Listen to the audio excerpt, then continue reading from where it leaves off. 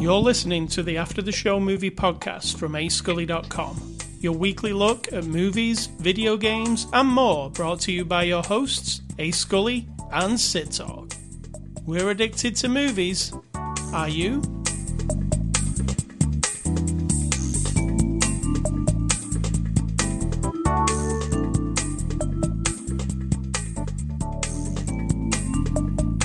Hello, Cidtalk. Welcome.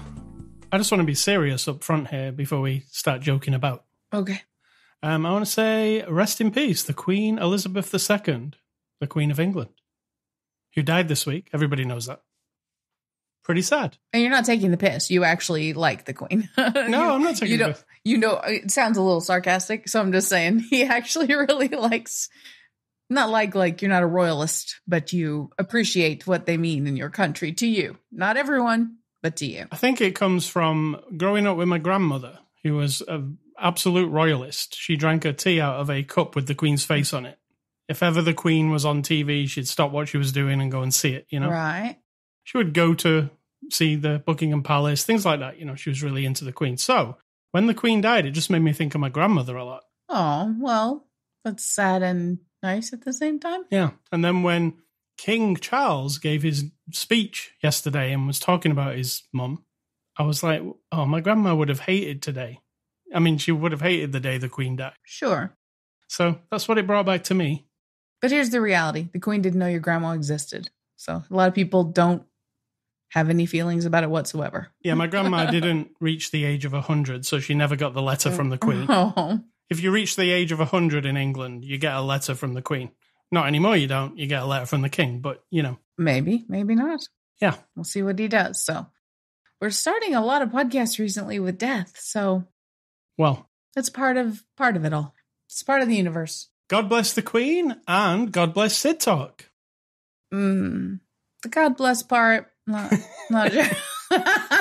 Let's start off with controversy right off the bat. All right, let's start off with this. I'm the doctor. The before the after the show discussion was me saying, let's play this game. Okay. I'm the doctor, and you've come to see me. Go on, tell me what Doctor, when I sit in this chair and wiggle around, my butt crack hurts really bad. You know why? Because I fell down the stairs this week.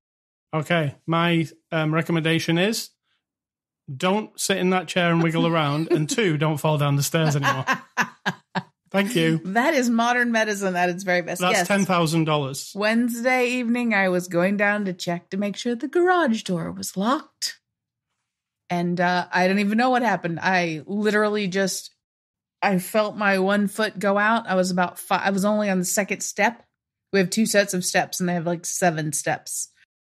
I was on the second one going down, and I just my foot just disappeared, and then that foot fell under me, and then the other knee twisted, and our stairwell is like a well, like it's 2 walls and a door at the end, so it's like I'm falling into a well, like an actual well, and then I cracked my tailbone. I don't know if it's cracked, but it's very painful.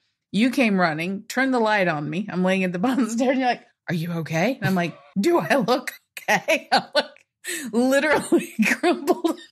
You know that? I mean, it's funny now. You know that commercial on TV where the old ladies fell down and she says, "I've fallen and I can't get up." It was literally that. I could barely get up, but I finished my mission. The door was locked, and then I find out from you that you had confirmed it was already locked. So yeah, it was just a pointless exercise. Pointless mission. And now I have a very sore muscles around the whole tailbone, butt crack area. It's very painful. So I have no solution for anyone with this problem. Well, luckily, I've looked up, I mean, I'm not debilitated, but I am telling you, you do not even know how much work those muscles do. Every cough, every laugh, even talking loud now, I can feel little shockwaves of pain going down there. So you're taking those muscles around your butthole very for granted. There's another lovely way to start the show. This isn't about this. This is a movie podcast. And luckily, your butthole being sore doesn't affect your mouth. So you can talk on the podcast because you don't talk from your butthole. Or do you? You know what I'm saying? Some would say that yes. Yeah, exactly. So, What a way to start the show. let's get on to the show. Yeah. It's Saturday, September the 10th. This is After the Show. We're a movie review podcast. And on our 753rd episode, we're looking at the movie Thor, Love and Thunder. It's a 2022 movie. Releases on Blu-ray on September the 27th, but you can actually stream it right now on Disney+. It's PG-13 from our friends at Marvel and Disney who sent us a code for review. Cidtalk, can you give us the synopsis of Thor, Love and Thunder? It's another classic Thor adventure. And there's a woman Thor, and there's love and there's thunder. Love and thunder and death and gods and action and comedy. Is that what's on the box? On the box it says, Thor enlists the help of Valkyrie, Korg, and ex-girlfriend Jane Foster to fight Gore the God Butcher, who intends to make all gods extinct. Which is also correct. Well, don't be controversial for the sake of it. What did you think of Thor, Love and Thunder? I really enjoyed it. I cried. I laughed. I felt the adventure. I liked the way it looked. I liked the vibe. There were some very genuinely entertaining and thoughtful little moments tucked in there. I enjoyed it. Yeah, I didn't expect the thoughtful kind of life stuff. Because it's pretty goofy, the movie, right? Thor is been notoriously sort of like, superficially entertaining, correct? Like, you got the brother relationship. You had Thor becoming the god that he is between, the relationship between his parents and all that jazz. But, didn't really dig very deep. But in this one, we have a person dying of cancer. We have the concept of love and being alone or feeling godless or let down by your beliefs in a god. That's a lot. That's pretty deep stuff, I think, to wrap it in sort of a very comedic thing. And I liked it. Yeah, I think it pulled it off. Has the Marvel Universe covered the subject of somebody having cancer before? Because I can't remember it. I don't recall. It seemed kind of fresh to me. Like, I was like, oh, wow, we're dealing with real things. It might have been in the movie. In the comics, right? I don't know. Yeah, but not in the movies, I don't believe. That was sad, because it opens pretty much on a sad moment too, doesn't it? It's sad, but it's dealt with in a very modern and, I think, honest way. Okay, we're going to spoil this. Jane Foster, who becomes She-Thor, we're going to call her, even though she didn't like that. Just Thor. No. Lady Thor. No, she's not Lady Thor. She is... Thor. No, she's got a name. She said to him, if you can't say Mighty Thor, that's what she's named herself. Right. Mighty Thor. In the cast, she's just called Thor. We open with her sitting in a thing and finding out that she has cancer. She's doing chemotherapy. She's only told her assistant lady that we've met in previous movies. And she's like, don't you want to tell anybody? And she's like, no, because everyone acts weird. And I'm just going to do this. And all she wants to really do is get back to her work. And what her purpose to her is to do is the science that she does, right? So it's not, you don't feel this like, oh, it's sad. And yet you feel like, right on, she's doing it. And she even says, I'm going to do it my way. And so I feel like it's a combo thing, right?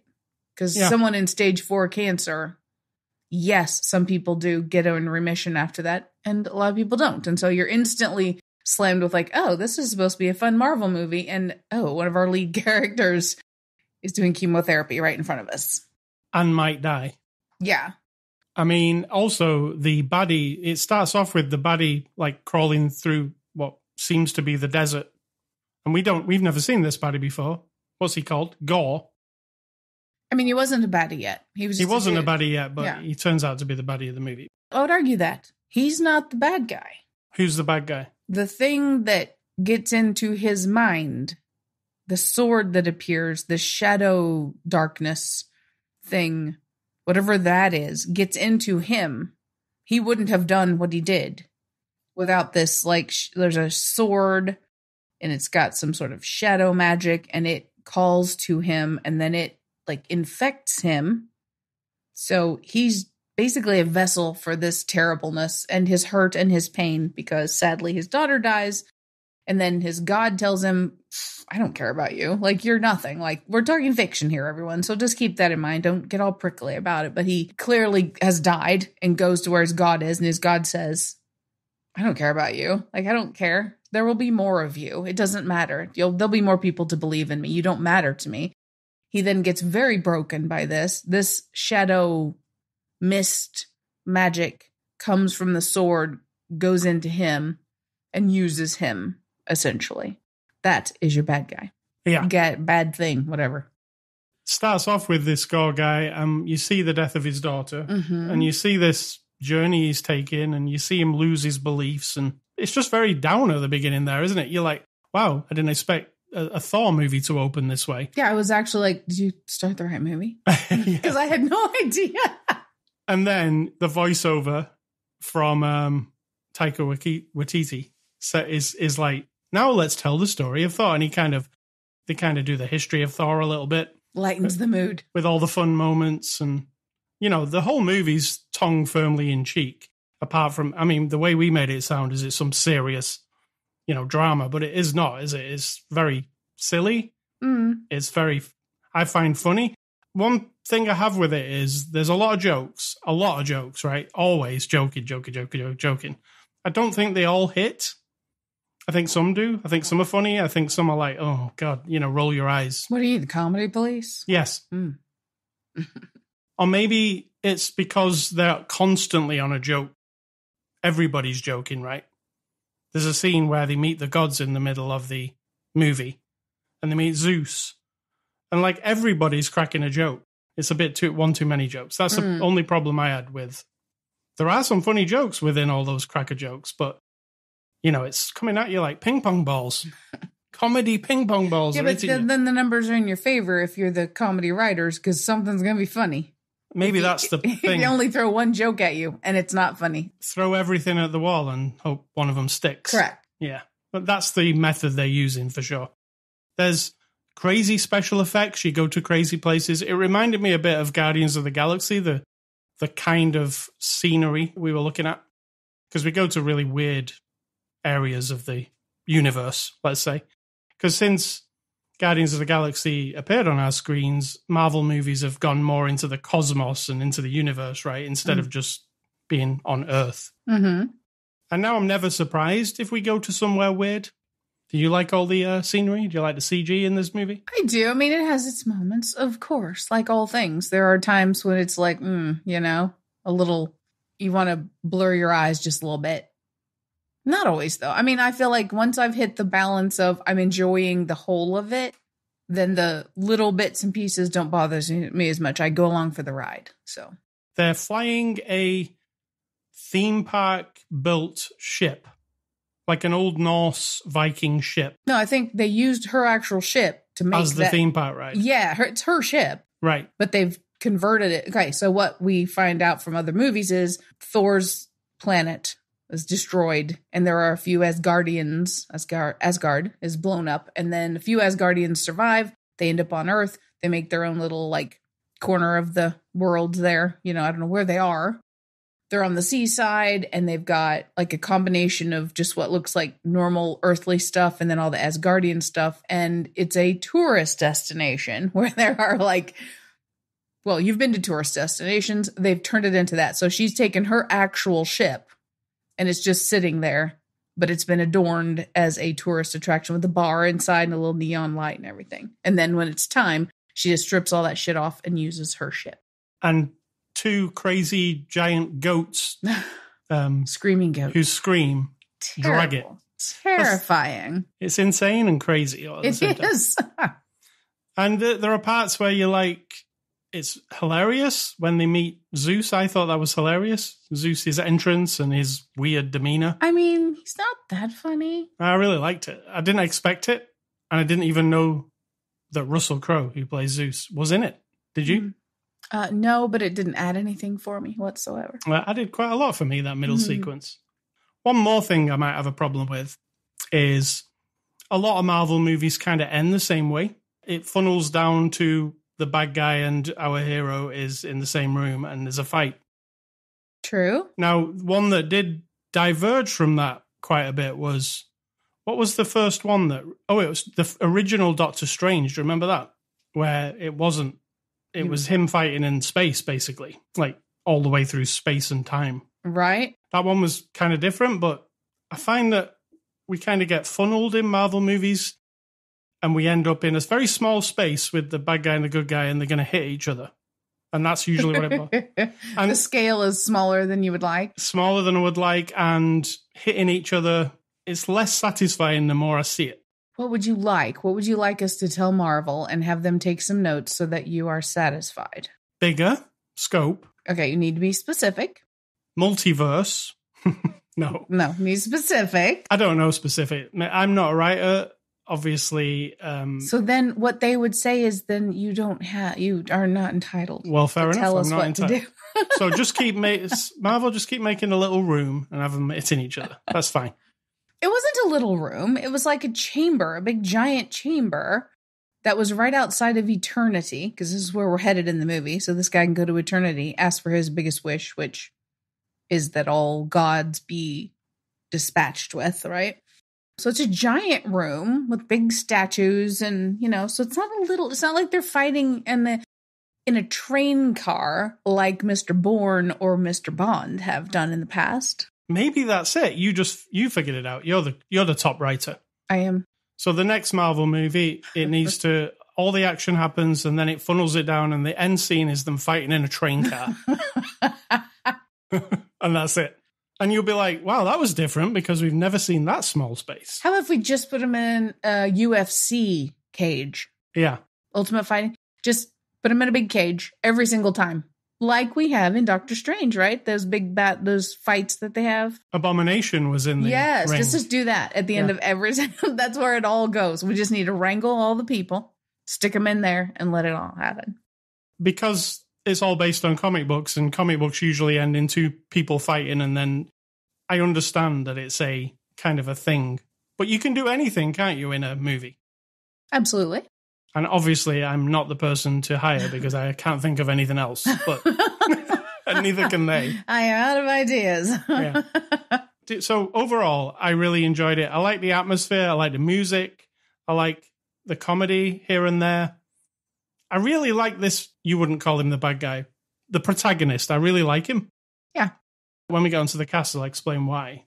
Overall, I quite liked it, but I do like Ragnarok, the last one, the best out of all the Thor movies still, because it was the first time Thor, it went really insane all over the galaxy, because it was pretty grounded before that. We had the first Thor movie. Hold on. Grounded? Well, not grounded, but we had the first Thor movie, like, mostly on Earth, and it was like the comedy of, oh, here's a guy who's never been to Earth, so it's kind of funny. And then the second one was on Asgard, and it was all Asgard mostly. Ragnarok just went everywhere, and it was insane and crazy. And this one follows suit, but I just liked Ragnarok a lot. So that's how I stand with my ranking of Thor movies. Got it. So let's get on to the cast. Chris Hemsworth plays Thor again. What did you think? Same as always. He loves it, by the way. I've seen interviews with him. He's born to play it, he says. So long as they want him, he will keep doing Thor because he loves it. But that's what Danny Dyer said about EastEnders. And now, I mean, can you compare Danny Dyer to... I'm saying what these performers have said about a role that they have been stepped into or been given, by whatever reason. And they're like, this is it. This is my retirement job. And then it's not. I mean, to be fair, Chris Hemsworth could retire from his Thor money now, probably, right? And not just Thor. I mean, strangely, a lot of people don't know this, but he was in Cabin in the Woods. Oh, yeah, he was, yeah. Yeah, and that was released after his first kind of big thing, remember? And we were like, why is he in this? But it had been made like 2 years before that. Yeah, it got like shelved for a while. If you haven't seen Cabin in the Woods, it's fun. And we will not spoil it. It is fun. Horror movie. Good. Yeah, but it's fun. It's a fun flick. Definitely a high recommendation. But go in knowing nothing. Don't watch the trailer. Just go and watch it. Yeah, just watch it. Yeah. Don't look it up or anything. Don't even listen to us talk about it. No. So Natalie Portman plays Jane Foster. The last time we saw Natalie Portman as Jane Foster, which movie was it? Don't know. I was having a hard time remembering. Don't even know. I feel like it was the first Thor movie. possibly, because she's been missing for a while. So what did you think of her in this one? She was good. I mean, I'm always compelled by her. I don't even know the word, because I have sort of a thing for, her earliest role that we know her from. And I think I'm just always a little bit blinded by that. She's pretty awesome. Well, you're combining all of your movie experiences with her, because you love Leon, or The Professional. You love Star Wars, and you've fallen in love with her over the years. The issue I had with her in this one, but when they did like the montage of like when Thor was falling in love with her, she was kind of the same age as she was now. Yeah. They didn't mess with that at all. It was a bit uncomfortable. I was like, why is she like 50 when he's supposedly fell in love with her how many years ago? At least 8 years ago. Yeah. They didn't really bother to make her look younger. I think we're over all that stuff. We're just going to assume she was. But she was awesome, and the sad parts, which we talked about earlier, they're really pretty moving. Christian Bale puts his all into it as Gore. Christian Bale is one of those actors who, when I'm watching him, I can tell, doesn't matter what he's playing, even if it's a Marvel character or whatever, and people think, oh, that's not a serious role. It's a serious role to him. Yeah, he's all in. Yeah. And his heart and soul is in it. And you can't tell him otherwise. Because, I mean, he was, at the beginning when his kid died, from that point onwards, I could feel the pain in him. Yeah. So I feel that is A+ for acting. I'll give you a gold star, Mr. Christian Bale. He'll tell you to fuck off, but whatever. Say what? What did you say? He'll tell you to fuck off because he doesn't care. Oh, yeah, he probably would yell at me. Yeah. We're being very close-minded because he has notoriously been in that one single time when he was throwing a little bit of a fit on the set. And I don't blame him for that. He wasn't happy with somebody being a shithead while he was trying to work. Listen to you, diva supporter. Yeah. We've got Tessa Thompson as King Valkyrie. What do you think of Tessa? I always like her. I think I always like her because, of course, we just watched her in Westworld, and I really like that character. She's very different to the Westworld person. Westworld person does not have a sense of humor. No. This lady, I mean, she's a robot, essentially, in Westworld who has sentient powers now, and she becomes like the god of the world. You have to watch Westworld. Just do that. It's amazing. It's amazing. It's a good one. In this, she's just pretty much constantly funny, but she's a badass. So I like her. She's also a bit sad. Yes. Because of how her life has turned out with the relationships and everything. They've taken Asgard, the survivors, put them in this place that's now like she's a showpiece because she's the king. And now she has to like shake a lot of hands and do a lot of politicking and public things that just seem kind of ridiculous. Like a king or a queen would in modern world instead of she just wants to be out there. Going to battle. Yeah, she wants to just go kill something. So Russell Crowe plays Zeus. I'm not a fan. I'm a big fan of this Zeus performance. It was hilarious to me. Some of the lines he had were brilliant. I just found it kind of like, I get it. It's just this like... But it seemed even overly cartoony for this movie, which is very weird. No, I'm on the other side of being like, that was just a really funny scene. And Russell Crowe's really hamming it up, obviously.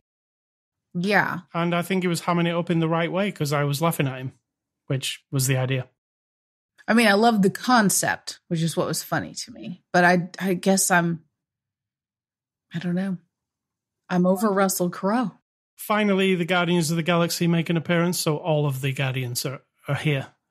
Except for Zoe. What's her face? Yes, Zoe Saldana's not there. But they're all here, and they all, stick around for 10 minutes. So if you like the Guardians... They didn't all speak, so don't... Except I liked Amy Pond, or whatever her name is in that. Yeah. If you don't watch Doctor Who, you don't know what I'm saying. So directed by Taika Waititi. I still say that wrong every time. Waititi, let's say. He directed Eagle vs. Shark, which is a really underrated, small movie from New Zealand that everybody should watch. It's very funny. Flight of the Conchords, directed a bunch of those episodes. What We Do in the Shadows, remember that movie? Very funny. There's also a TV series of that now. And he directed episodes of The Mandalorian, which most recently, and the other Thor Ragnarok movie. What do you think of him as a director? I feel like it's sort of on a track because he's into comedy, that of course is going to leak through, and that I feel like his standard and expectation to keep up the energy and make it funny even in the saddest moments, and I feel like that's his contribution. And then dealing with the juggernaut of directing a Marvel movie, right? I mean, that's just a system that's already in place. You are just what's the guy called at the front of the orchestra? Conductor? The conductor, or as we actually call them, the director. I think he's fine. I mean, I don't know how it would be different if someone else would do it. Well, he also plays a character called Korg, which is an awesome character, and it's full of Taika's... It's awesome, but he's also just being just like Groot. It's full of Taika's personality, though, isn't it? Like his actual Flight of the Conchords style humor. But I like him as a director, and I like him in that role as well. And something really surprising happens to Gore in this movie. It was kind of interesting. Yes, that's what I'm saying. It's like Groot. Yeah. I mean, So, IMDb reviews, what are those? Well, there's a website called imdb.com. And on that website, anyone on the planet, and I mean any human being or other creature who has the ability to type letters on a keyboard and then hit the button that sends it, can put a review of any of the items on the internet moviedatabase.com. You like to pick the ones where the creature has hit the 1 star. So there you go. Right. So these are the people who didn't like this movie. And the first person says, the whole movie was full of quirky fantasy, Buck Rogers style context. And you should never blend Nords and Greek gods together with religious themes. Did you do any research? Because it's an actual... Yeah. There are rules? Maybe you'll get struck down if you blend the two. I don't know. This guy says, this was a disappointing movie. I'm a huge MCU fan, but this is just a joke. It's a parody of Thor, and it cannot be compared to Thor movies. Well, it can, because it's a Thor movie. That's a pretty common review right there. And finally, Marvel films have never been for a smart audience, but turning a character like Thor and the others into a Clash of the Titans rom-com rarely seals the fate of this MCU. There really is nothing new here except for Thor's butt and penis, which normally is never asked for. Normally. That's I actually like reviews. The best reviews are the ones that sound like I don't know what they were trying to say. Like you'd like to call up the person and be like, okay, just clarify for me. What? I'm not criticizing. I just don't understand what you're What do you mean by Thor's butt and penis, which normally is never asked for? What does that... How do you know it's not asked for? Is there a standard we're unaware of? Yeah. Where it is... I don't know. All right. So, extras. There are a bunch of extras on the streaming version, including a gag reel. Cidtalk loves a gag reel. I don't. I think it's really stupid. So let's give Thor Love and Thunder a score. I am going to give Thor Love and Thunder a 7 out of 10. I think that's fair, but I'm giving it a 7.4. All right. I don't do the points. Unless it's a very special occasion and I feel like it.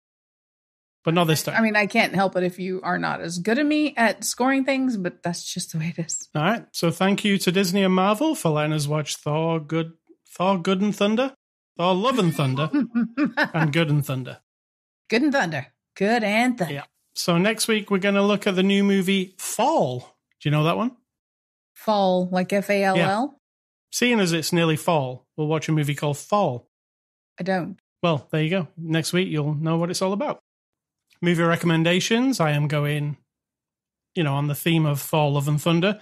I would go with Leon, The Professional. It's the first Natalie Portman role. I am not surprised at all. It's a brilliant movie. I think it still holds up, and Natalie Portman is incredible in it. It's in the world and time frame of True Romance. There's like this severe violence and deep-seated human stuff going on with a bit of grit, and you know what I mean? Yes. And Luc Besson, who directed Leon, followed that up with... What did he follow it up with? Fifth Element? Yes. So he was on a roll back there, wasn't he? I mean, they're unrelated. They're unrelated, but I get what you're saying. Well, the only relation is Gary Oldman. True. And Luc Besson, of course. And he played a very unhinged person in both of them. And my other one is thinking of Taika Waititi, Flight of the Conchords, because he directed several of the episodes. It's a fantastic show. If you've never seen it, it's from New Zealand. It's on HBO, so you can stream it on HBO Max. It's 2 seasons. It's a comedy show about 2 musicians trying to make it in New York City. It's just very funny. So what are your movie recommendations?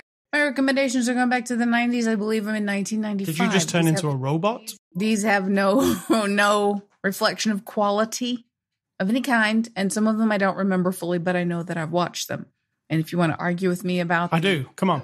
The quality of that recommendation, I don't give a shit. Let's go. So, number 1, you can just fight with yourself about it. Number 1 is Heat, which at the time was a big deal because Robert De Niro and Al Pacino. It's still a big deal.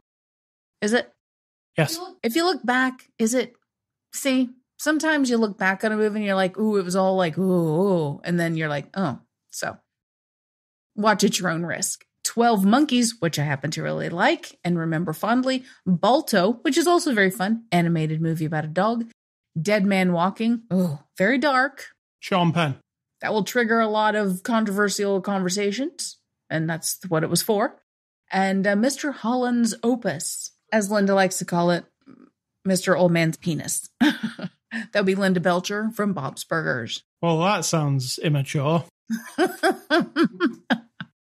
right. And that's it. All right, Scully stuff. I've been playing one game this week. It's called Destroy All Humans 2 Reprobed. Right on. So what Destroy All Humans 2 is, it's a remake of a game from the Xbox 360 era. It was one of the first kind of open world type games, and it uses like the Mars Attacks kind of vibe. So it's about aliens invading Earth, and this takes place in the 1960s. And it's got that goofy flying saucer, big head aliens vibe. And you're one of those aliens who comes to Earth. And it's like an open world game, like Grand Theft Auto, really. And you take place in a bunch of missions of you just basically killing off the human race as an alien. These aliens that come, that you're one of, you can actually mind control people. You can get inside people's bodies and be them. So some missions are like you have to like possess somebody, then be them, and then just go and do a thing without anybody noticing because you're just a regular person. But then there are other missions where you got to get in your flying saucer, fly over the whole map, and just like wreak havoc on the human race by burning them all, using laser beams, making them shrink with shrink rays. You know, it's got that crazy Tim Burton-y type vibe to it. Okay. And the reason they've remade it is if you tried to play the original game, which came out on the 360, it was plagued with like technical issues. It didn't run very well because they were trying to be too ambitious for those days.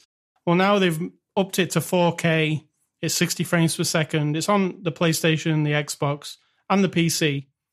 And now it runs like it should have run in the first place. They just couldn't do it back then. And it brings a lot to it. It's very funny. There's a lot of extras now. Like there's like hundreds of different little costumes you can get for your alien. And it plays on the 1960s a lot with like hippies, the end of the 60s. Hippies and like government, politicking and stuff. Mm-hmm. So it's Destroy All Humans 2 Reprobed. You see what they did with the Reprobed? Got it. Yep. And you can pick it up on Xbox, PlayStation 5, PlayStation 4, PC. It's available now. Cidtalk, what's for dinner? That's a good question. It says imp on my thing. Imp means impossible whopper. That's what you chose earlier, and so that's what we do. And what's your advice? Well, this movie kind of brings it up, but also the recent, sadness in my family and just thinking about the world in general and life and humanity, I'm not a person who has any religion or gods or beliefs of any kind. And if you want to argue about that too, it is corny that Thor says the only thing that matters is love. No. Yes, because I don't believe love is the thing. It's like there is a thing in us that makes us feel right, makes us not feel alone. But then there, in the absence of the thing, it's almost as if you are utterly alone. There is nothing else, and there is no meaning, and there is nothing, right? When this thing is absent, or you perceive it to be absent, it isn't always, and I would argue that it isn't ever, and it isn't love, because like we've invented love. It's an idea. We've labeled these feelings, this thing, what we do, right? Love is one kind of this thing that I'm talking about, which is connection. There is a connection between humans and each other and the ground we walk on and the universe around us and then back to each other again. And it doesn't matter what the connection is. I like to prefer the productive, helpful, like supportive, keep moving forward, inventing things, creating things, solving problems kind of connection with each other and in the world around us. That's what I think it is. You know, I'm not a people person, so I'm not ever. And people can say, oh, well, surely that's not true, right? I get this condescending bullshit when I say I don't like going around people. I don't love family gatherings. I don't love gatherings in general. I have some exceptions. I love my class reunion people. It's one of those, like, it's separate from every other experience I have with people in the whole of the world. I can accept that one, but gatherings and touchy-feeliness, and I don't like hugs, and I'm over the whole bullshit of people claiming it's because something's happened or not happened, or I'm just kidding myself, or I'm trying to be tough. No, I actually am not. The love crap is not my thing. I love people like you, Mr. A. Scully, and my family and my friends. For me, feeling meaningfulness in the whole of life and the universe is just being connected to someone, something.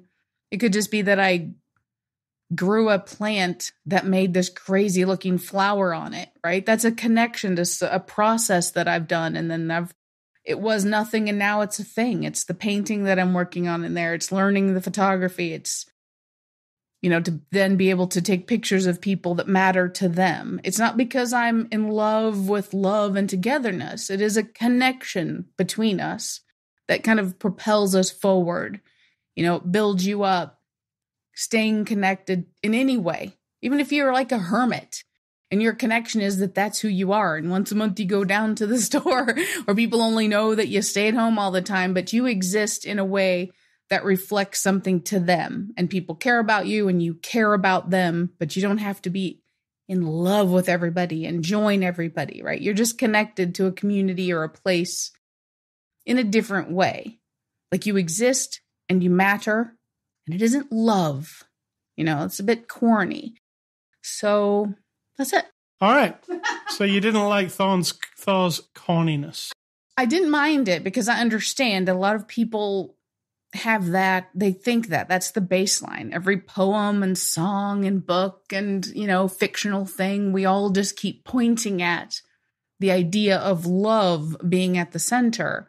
And that's fine because we all have individual humans. We can't all have the same feelings for every human on the planet, right? So when we have a special connection, see where I'm going?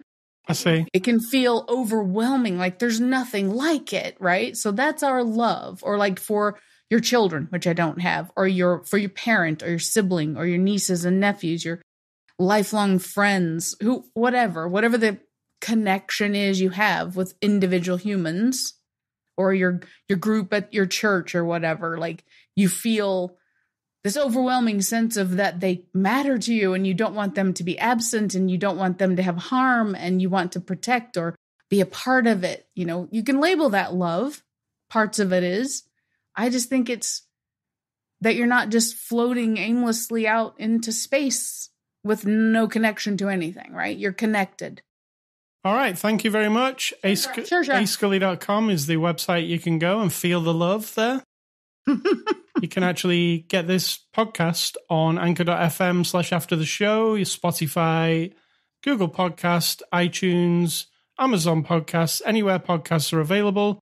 We're on social media, Twitter, Facebook, Instagram, I'm A Scully, she's Cidtalk. You can also email feedback to me, ascully@ascully.com. Do not email Cidtalk. She doesn't want any of your email or your I'm shit. not connected. I'm not connected to anything or anybody. And stay classy. Let's give the classy to Queen Elizabeth II of England. Stay classy, Mom. And I'm going to say think for yourself, because if you're not doing it, somebody's doing it for you.